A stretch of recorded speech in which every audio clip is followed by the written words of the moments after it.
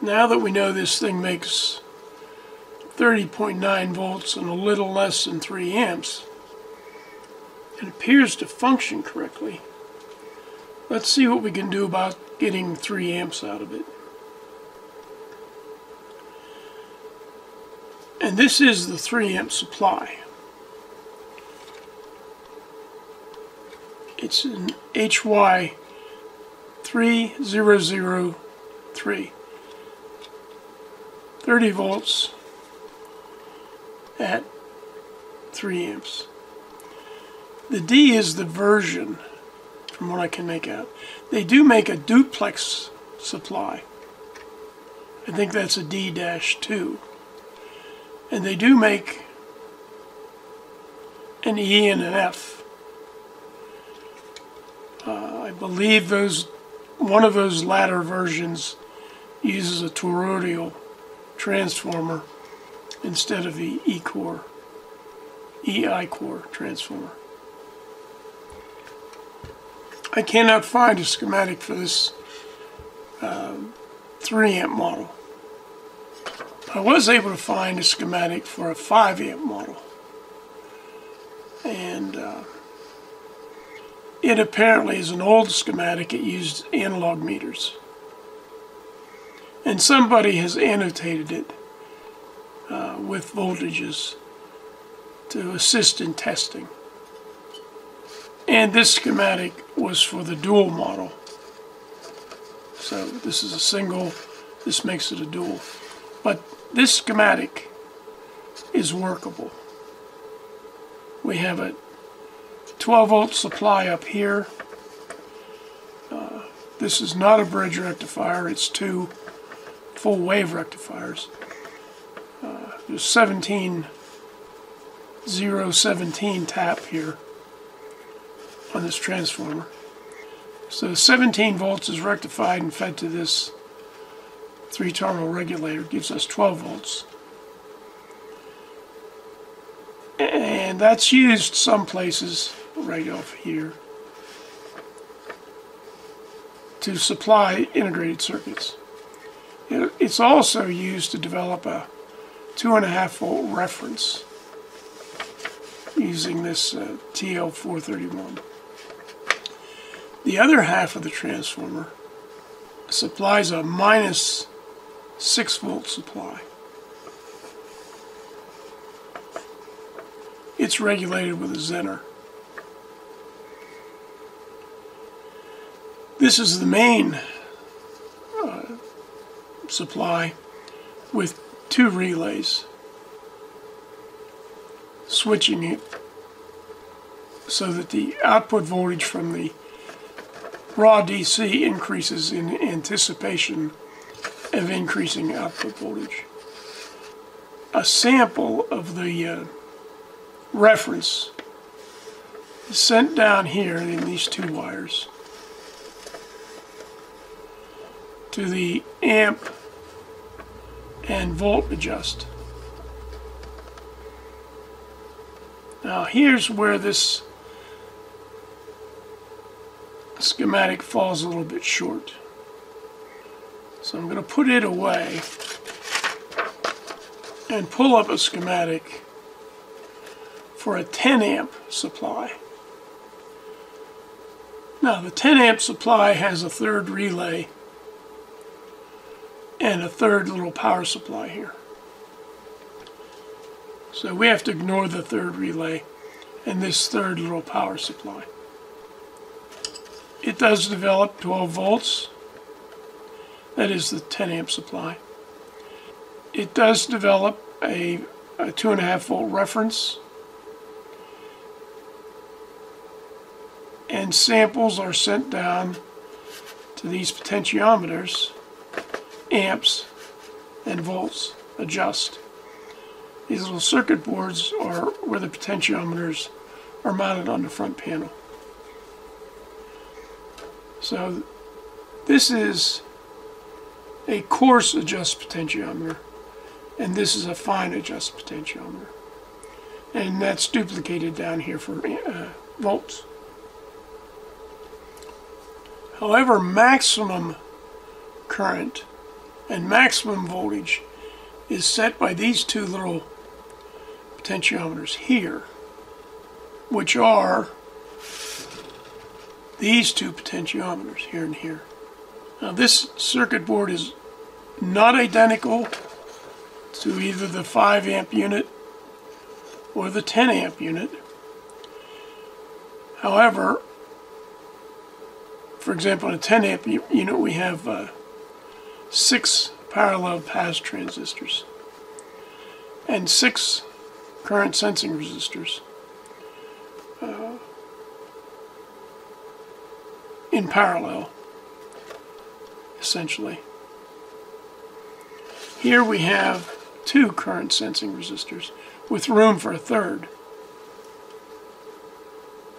So maybe a 5 amp supply has 3. We also have room for a third relay. These potentiometers are a 5K and a 200 ohm, with the 5K being for the amp adjust and the 200 ohm for the voltage adjust. Here they're marked VR2 and VR5, but here they're marked W5 and 6. But one is marked 201, which would be a 200 ohm, and one is marked 502, which would be a 5K, which is suspiciously identical.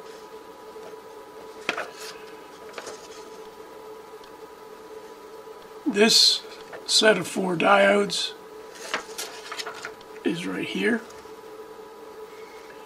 This 01717 transformer winding is here. That would be wires 11, 12, and 13. This 3-terminal regulator is here. Well, it tells it over, it's here on this heatsink. And it's marked N3 on the circuit board, and it's marked U1 on this, but on the 5 amp schematic, it's marked N3. So with these schematics, you can pretty well piece together how it works. What is not clear to me, I know what it does, but it's not clear to me, is this blue winding. Back it up here. This thin blue wire here and here.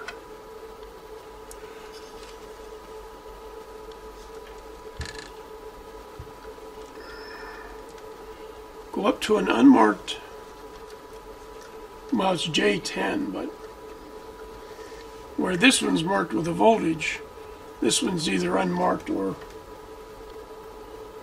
unreadable.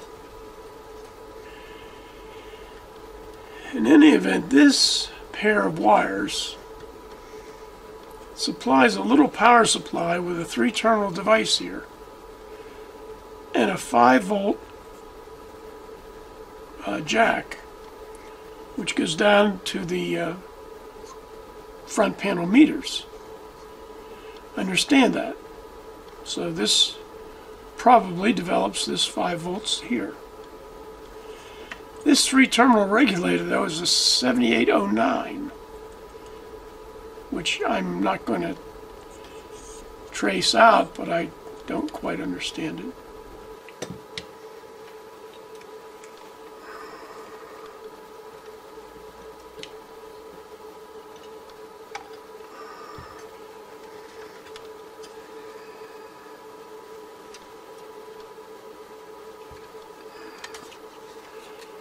I'm going to turn it on. I'm going to set it to 30 volts.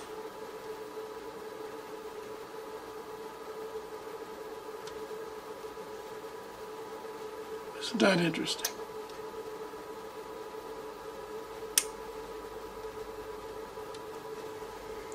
No longer goes to 30 volts. Never mind. There we go. I had the current set to 0. Here we go. It's operating normal now. So I'm going to put a short on it and see what we can get here. Alright, with this shorted through my bench meter, I read 2.92 amps here. I read 2.908 on the bench meter. And it's in constant current mode. So I'll get a little screwdriver, and the amp setter is here, which is the 5K potentiometer on the board, which is here. So I'll tilt this up, and I'll get the 5K potentiometer and see if we can change this. And we'll put it up to 3.05 amps.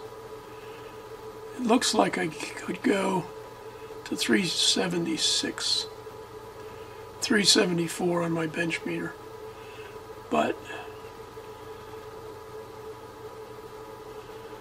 305, 306. So that'll be the maximum output for the current. Let me take this and unshort it, and you see the maximum voltage is 309, 30.9, and that's set by this potentiometer. You see I can go up and go down to 29, then go up to 31. I'll take back to 305, 307. Now we have an output of 30 volts and an output of 3 amps.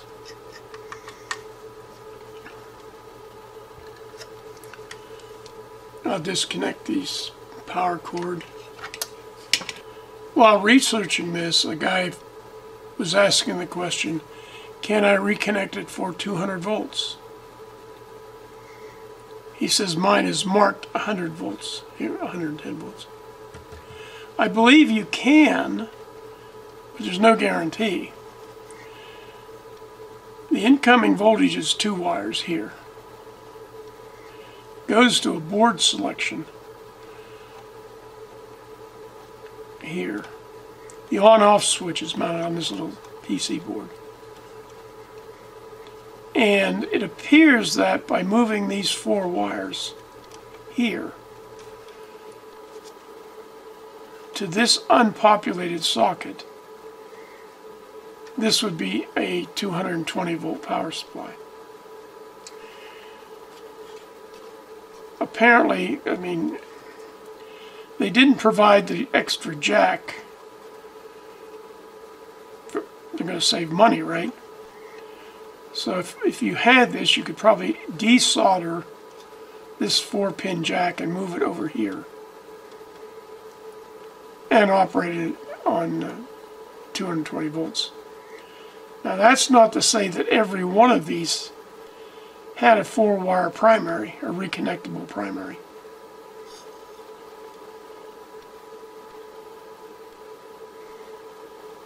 It's very possible that some of these with the same front plate only had a 2-wire primary.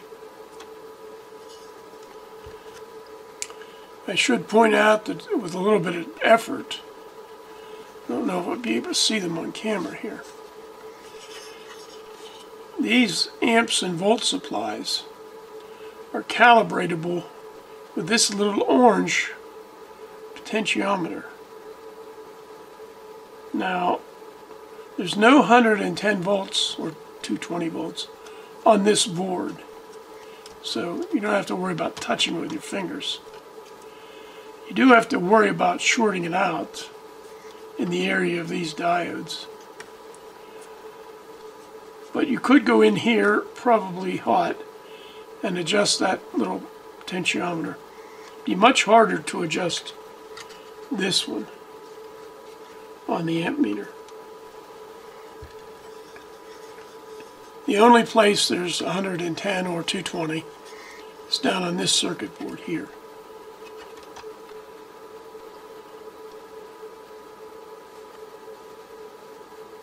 These windings, the heavy red, black, and yellow, are probably no more than 35 volts, 40 volts maybe. So this came very highly recommended on the internet when I was trying to find out schematics and stuff. The heatsink and the heatsink circuit board have room for a third 3055. It's not populated.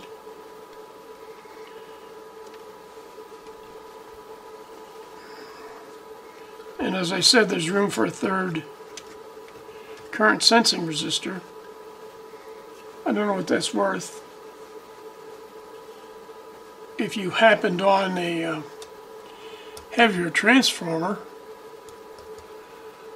with one extra tap, you could populate this with another relay, another resistor, and a third 3055. You could probably have a 5 amp supply.